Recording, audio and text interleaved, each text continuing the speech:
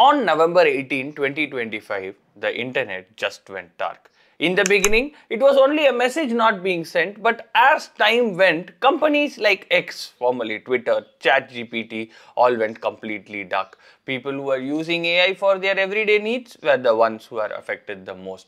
This was not the work of an hacker or some ship's anchor going into the sea and cutting a cable and making the internet stop working, but it was a work of a mistake which happened in a single company whose name most of us don't know, but it controls 20% of the internet. Hi guys, this is the story of Cloudflare, a company designed to build the internet's unbreakable shield, but on November 18, it ended up being the hammer which shattered it. Let's go straight into the video to understand the fragile digital world we are living in today. To understand how a single mistake in a single company can cause outage of the internet, let's speak about the internet's worst kept secret. Internet has landlords, and this Cloudflare company is one of the major landlords in the internet. It is the largest content delivery networks. See, all this sounds Greek and Latin to us. I'll give you an example to make us understand better. Suppose there is a book which is being published in London. I am in Mumbai and I want this book. And if I order this book, it has to be shipped from London, which will take a lot of time. So what people do is they open sub-stores in Mumbai in such a way that that book is present in Mumbai also. So if I want that book will be delivered to me fast. This is what Cloudflare does for the internet. Suppose a website is created in the United States of America and I am living in India. If I want to access this website, I need access to a server. And if this server is there in USA, my internet is going to be slow because of the distance the internet has to travel to get the information on that website. So what this Cloudflare company does is it opens something called as the edge server.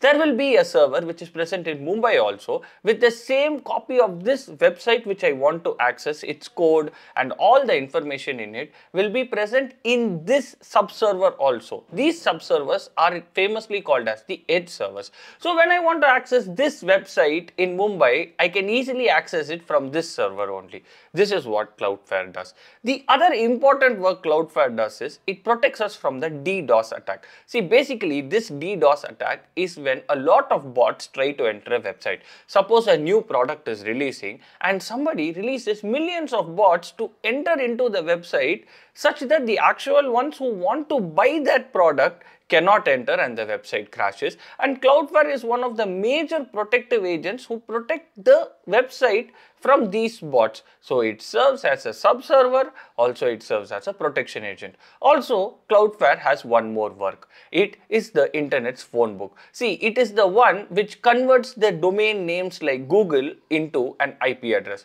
And we all know that IP addresses are the ones which are used to locate from where the website had come from. So being a protective agent, being the one giving us a faster, smoother internet and being our phone book, this Cloudflare has 20% of the internet's websites under its protective shield.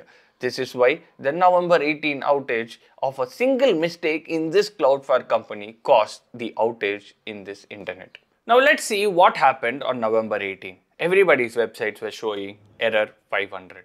Now let's see what was the mistake in this Cloudflare. See, think of Cloudflare as a series of islands which are connected with each other by fiber optic cables. They have two planes which are the main control center of this Cloudflare company. One is the control plane. This control plane is like a brain of an operation. This is the one can be equated to the server and the sub-servers which give the command. But to take these commands, they have the data plane. This data plane is the fiber optic cables. On November 18, some of these data cables stopped working. Since the problem was with the data planes, the information couldn't be transmitted out. The control plane was normal, it was giving the signals, but it was not going through these data planes. So what the control plane did was, it started sending these signals through the healthier cables. Because there were only some cables which were not working, some other cables were still working.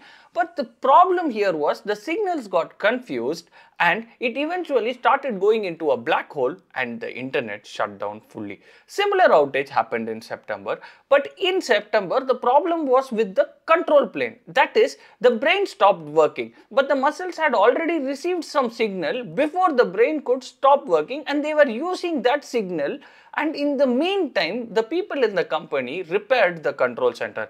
But this time what happened was, since the problem was with the data cables, the control plane got confused and eventually both shut down because the signals were not being transmitted through the data plane.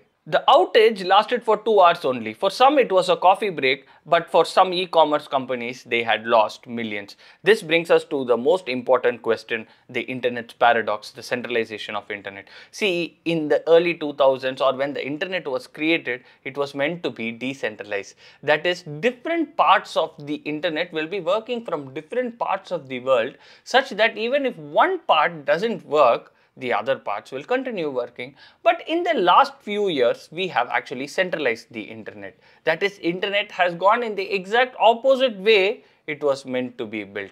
Now we have something which is known as the cloud servers. These cloud servers are the one which store the data. We have big companies having these servers like the Amazon AWS, the Microsoft Azure, the Google Cloud, also this Cloudflare. Now these servers are hyper efficient data centers situated in specific parts of the world, and now they are centralized. Now what happens is, if one part of this data center has some problem, the internet totally shuts down. So instead of decentralizing the internet, we have actually centralized the internet. See, it has a lot of advantages, centralizing the internet also. See, it has made the internet more faster, more efficient. For example, some company which is starting up from my room only, I can compete with the Fortune 500 company because of this fast and efficient internet these cloud servers have enabled.